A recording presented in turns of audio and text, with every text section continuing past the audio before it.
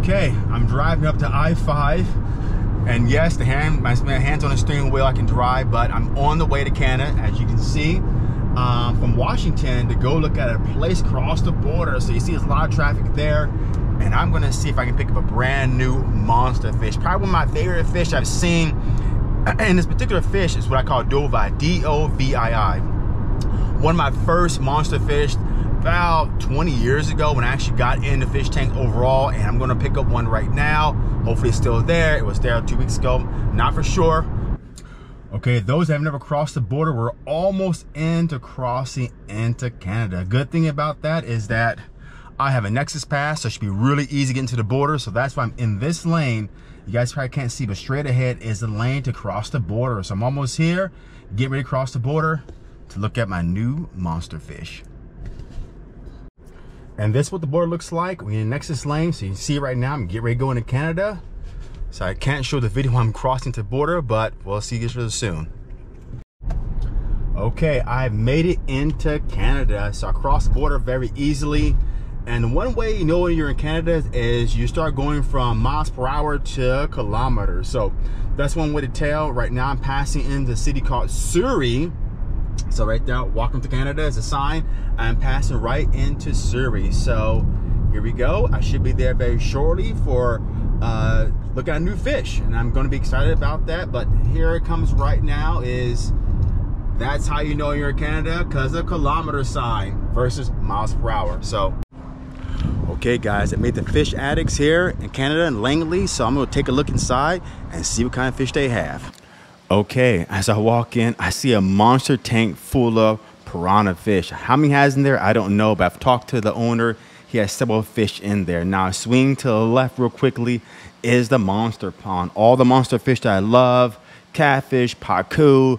My favorite fish are red-tail hybrid. It's kind of dark, you can't see them, but there are some big fish up to 2 to 3 feet long.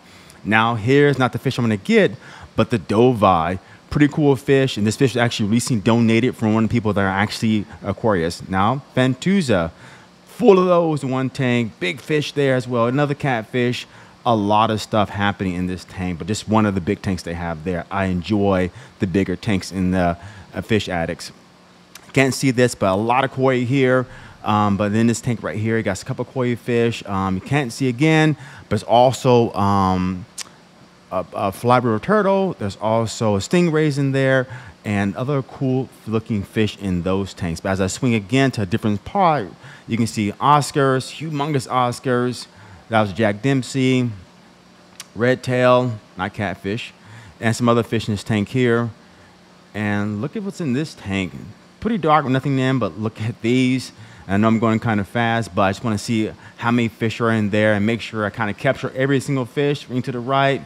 Some mollies there, platies there, different fish in this particular shop, and I love all these different fish they have, but I'm always about the monster fish. I just want to show you guys. Now I'm going to swing back over to the monster pond. You can see the alligator guard there, a ripsaw. What's swimming away is the red-tail hybrid, and what's coming up is the red-tail catfish. Now most people know this is the monster fish in the aquarium hobby.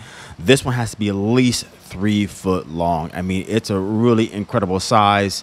And there, right behind there is a red-tail hybrid, my second favorite fish in the aquarium. Okay, I made out of fish aquatics, as you guys can see, somewhere back behind there, and I got the fish I actually wanted. I actually got something new here, a nice little cave for some of the other fish that I have. But let's take a look. And obviously, when they're big fish, you got to put in something, and this was a kitty litter, so, and there he is. I found it. Don't know what I'm gonna name it, but definitely a fish. As I got out of fish aquatics. I can't wait to put him in the fish room, acclimate him, getting ready to go, and take him right across the border. I just want to say, always declare.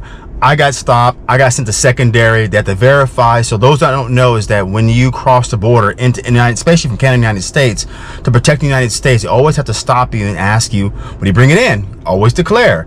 Declared I had a fish. I got sent to secondary. And that's why I'm here in the car stopped. So I've been across the border. But yeah, declare. Everything's fine. And now I'm going to be released, and now I'm going back to the United States.